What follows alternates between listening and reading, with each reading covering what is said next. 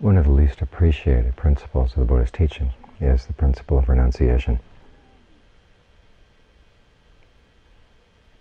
Nobody really likes to hear about it. The idea that you have to renounce things in order to find happiness. In fact, the Buddha himself admitted that when he realized that he was going to have to renounce things, his heart did not leap up at the idea. And it was only when he realized that there was no other course, that he was willing to let go of things that he found dear and appealing.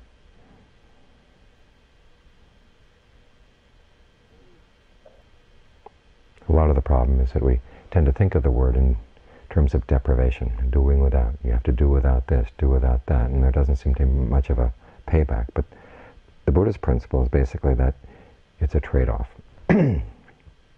You can't have everything you want. In fact, the more you try to have everything you want, the less you have of anything at all. Sometimes you meet people who are trying to fulfill their total human potential in terms of physical fitness, material wealth, spiritual progress, political correctness, however they define perfection in all the different realms of human life. And as they try to attain perfection in all these, you find they get more and more frantic, more and more pulled apart. You have to focus.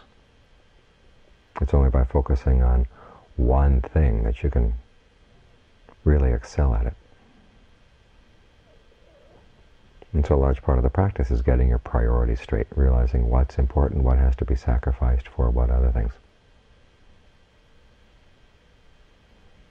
Basic principle, the Buddha said, is that when you see that there's a greater or more abundant happiness that comes from letting go of a lesser happiness, well, be willing to let go of the lesser happiness. It sounds pretty brainless. Anybody would agree to the principle. In fact, there's even one translator of the text who insists that that can't possibly be the meaning because it is so obvious. And yet when you look at people's lives, it's not obvious at all. And the Buddha talks about unconditioned happiness, and people say, well, can I take my relationships along with me? Can I take my sexuality along with me? Can I take my self-image along with me? Whatever. And the answer is no. And people say, well, maybe I'm not interested after all.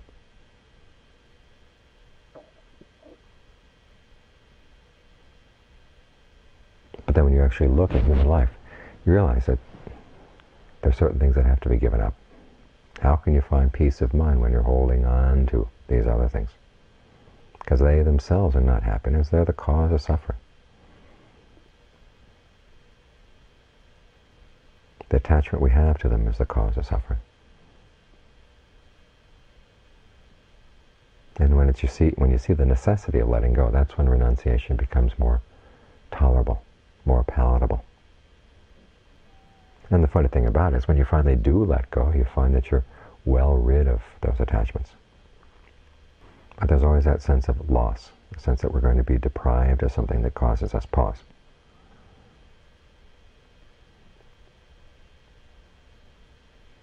Which is why we have to keep reminding ourselves that we're not really letting go of anything all that good. Buddhism is often accused of being negative about things. Speaking about suffering, speaking about the unattractiveness of the body, speaking about impermanence, that chant we had just now. The world is insufficient, insatiable. The world has nothing of its own. The world offers no shelter. The world is swept away. I mean, there are obvious facts, but people say that Buddhism is pessimistic for focusing on them. Isn't there a good side to the world as well? Well, there is a good side, but it's not as good as nirvana. And that's the whole point of this. The Buddha has something better to offer us, if we're only willing to let go of our attachments to things that really can't provide true happiness at all. If these things could provide true happiness, he wouldn't bother. But the truth is that they don't.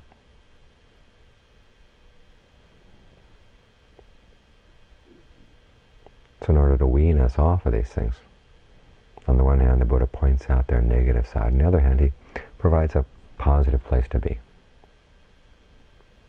State of concentration, like what we're working on right now.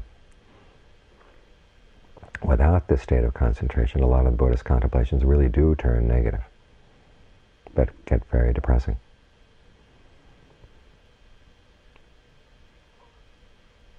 But if you consider them from the point of view of a concentrated mind, they're not depressing at all, they're liberating. Because once the mind gets into a state of concentration, and then it turns around and looks at its old attachments, it realizes there was nothing really worthwhile there at all.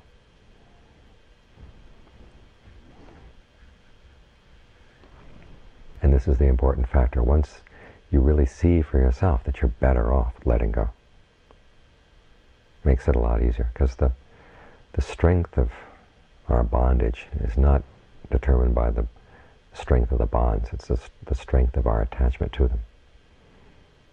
Passage in the canon where the Buddha compares two different people. One is a man with a miserable little shack, not the best kind. A miserable little pot with a few grains of rice and gourd seeds to plant. A miserable bedstead, again, not the best kind, and a miserable wife, not the best kind. And he sees the ease and well-being of a monk's life, but for some reason he can't bring himself to give up his miserable house, miserable bed, miserable pot, his miserable wife. And the question is, even though those things are pretty miserable, would you say that they're a weak tether, a weak bond? Well, no, because for that person they're very strong. For some reason he's really attached. On the other hand, there's a wealthy person. Lots of land, lots of wives, lots of wealth, lots of grain in his granary. And he sees the monk's life and realizes that the monk's life is a better life. And he's able to give those things up and ordain. So in any case, even though there's a lot that he could be tied down to, the nature of the bond itself is weak. It makes you realize that it's not the issue of how good things are outside, it's our unwillingness to look at their bad side. That's the problem. It's not that we have lots of things to be attached to that creates the problem. It's the fact that our side of the attachment, the subjective side of the attachment, that's the strong one. That's what keeps us holding on. So we work on that by giving the mind a better place to go, bringing it into a state of concentration. So that you can see that the true well-being of the mind doesn't have to depend on things outside. It depends on how you manage it from within, how you focus it, how you relate to the sensations of the body, how you relate to the sensations of the breath, how skilled you are at maximizing the sense of pleasure and rapture that comes with staying with the body. So even though eventually our attachment to the body is something we're going to have to learn to give up, the first thing to do is learn how to relate to the body in a way that's really positive. When you look at the passages dealing with contemplation of the body in the canon, they fall into two sorts. One, dealing with the body as an object of attachment in terms of our sense of identification, our sense of physical attraction. And from that side, the Buddha focuses on the negative. And when you take the body apart in terms of its parts, there's really nothing there to feel lust for. There's really nothing there that's worth getting attracted to. There's really nothing there that you would is worth using to exalt yourself over others in terms of your looks, in terms of your race, in terms of whatever. When you really look at the body truthfully, there's nothing much there to base lust or pride on. But then there's the other side. The Buddha focuses on the sense of rapture that can come with a concentration. Well, that's something you have permeate throughout the body.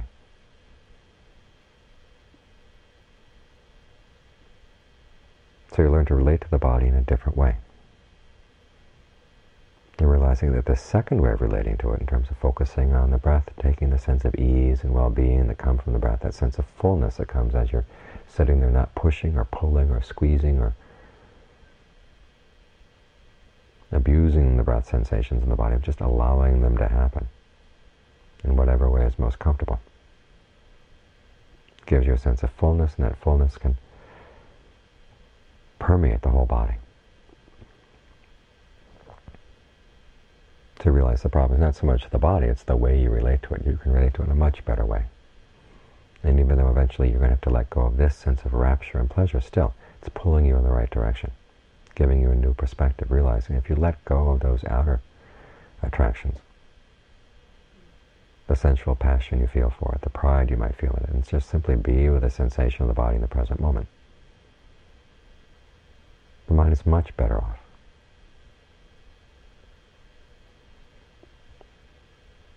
And then you take that same principle and you apply it to each ascending stage of the concentration.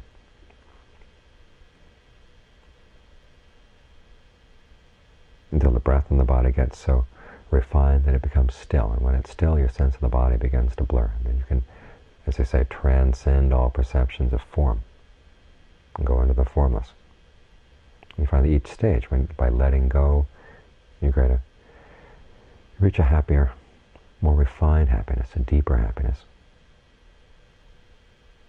greater sense of ease. This right here is very instructive. So much of the Buddha's teaching, starting from the practice of generosity and virtue, is to show us the sense of well-being that comes with letting go, so that the more difficult, more refined ways of letting go become easier and easier. You're more inclined to believe the principle that by letting go, you gain true happiness. Now, some people want to go straight to the ultimate, letting go of the sense of I and mine, without going through the preliminary stages. In other words, not being willing to give up sensual things, not being willing to give up their attachment to the body, but somehow they're willing to give up their attachment to I and mine. It doesn't work that way. You have to work through the grosser attachments before you can work on the more refined ones. Otherwise, your perception of the refined ones gets really distorted. And you start indulging in a lot of denial and hypocrisy. So you have to be willing to let go. In the beginning, we take it on faith, we take it on trust, that through letting go, there's a greater happiness that comes in return. But as we practice this way, we find that more and more it really is true. To finally get to the point where you're letting go not with a sense of regret. You're happy to let go. You're glad you let go once you've done it.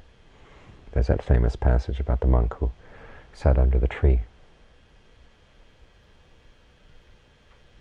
saying, "What bliss, what bliss." His friends, knowing that he used to be a king before he was ordained, were concerned that he was thinking about his happiness back as a king. So they reported to the Buddha. The Buddha asked the monk to come and see him. And the Buddha asked him, "What do you mean when you're saying, what bliss, what bliss?" And the monk explained, "Well, back when I was king, even though I had guards inside and outside the palace, inside and outside the capital city, inside and outside the borders of his country, still he couldn't sleep in peace. Always afraid that someone was going to try to come up and kill him, take his power away, take his wealth away. But now that he's a monk, living off the alms of others, not possessing anything that anybody else would want, he can go to the foot of a tree out in the middle of the forest and not feel the least bit threatened." He said, with his once satisfied, his mind free like that of a wild deer. That's the bliss he was talking about.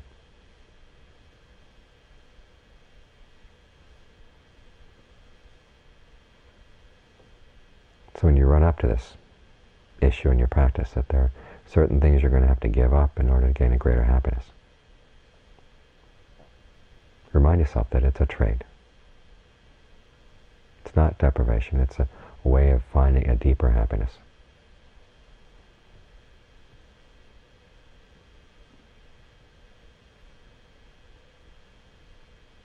And even though it may go against the grain, hey, where is the grain taking us? It's been taking us back into death and rebirth and death and rebirth how many times? That's where the grain goes. Try going against the grain and see what happens.